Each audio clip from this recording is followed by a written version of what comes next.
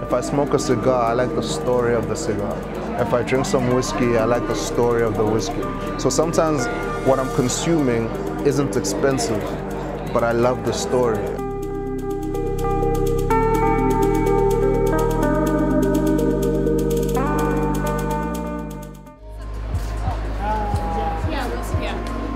I think the champagne tastes really good. Also, I mean, I'm not unfamiliar with Wildecrans.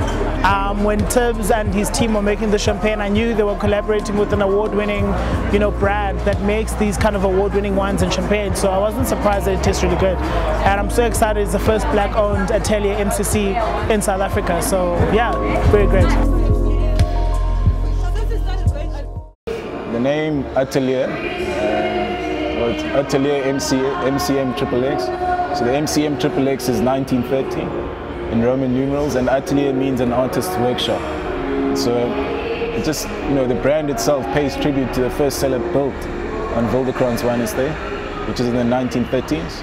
So that is our first atelier, that was our first workshop. An atelier for me is just a beautiful, beautiful space to be in, because I think your creative environment is where you can actually be yourself.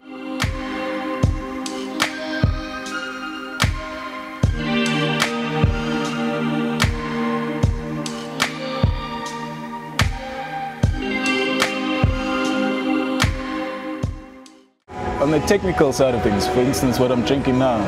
So Method Cup Classique it's French champagne. It's made in the same process as French champagne. We just can't call it champagne because it's not from Champagne, France. I think it's an area that's untapped, especially black. I don't like to say urban. I think black people don't really engage with MCC. So I think it's kind of cool that black boys can let black people know about the fact that we have world-class stuff.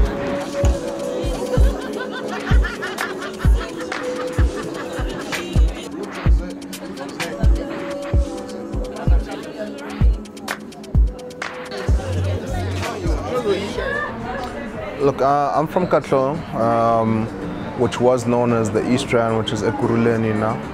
So 80s baby.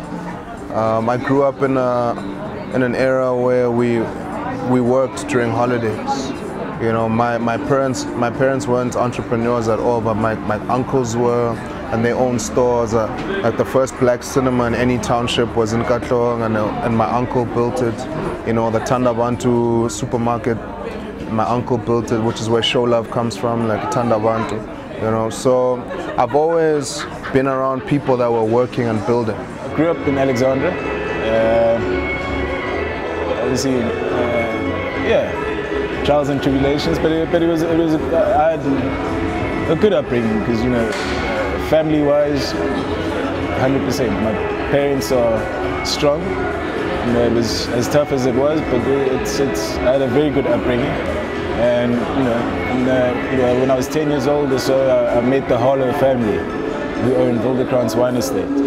And again, the two families gelled through myself and my late brother Timothy Harlow. And that's how the interest came about with regards to wines. Growing up in a place like Alexandra, you need to get up and do things. You can't sit back and wallow in what you see around you. We are told that black people drink beer and so forth, so when you see black people exploring these type of markets, it's always something exciting and commendable that it's black people who are running the brand. So I would wish them all the best, and obviously as a black person and as a quality product that this is, I would support it. It tastes amazing. It's very soft on the tongue. I love it. I've much preferred better than any other MCC. Let's say MCC because they don't call it champagne. MCC I've ever tasted. I think it's an amazing product.